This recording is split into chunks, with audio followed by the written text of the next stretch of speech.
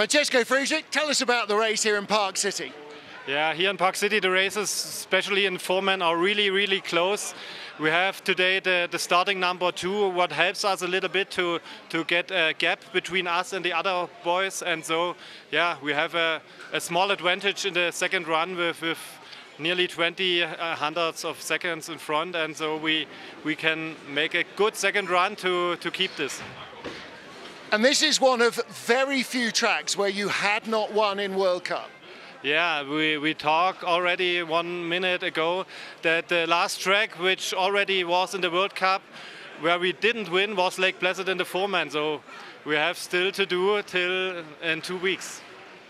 And no track records today. The track record has been around a long time here. Yeah, here it's really special. The start was not so fast than such other years, and so you did have the speed from the top till the bottom.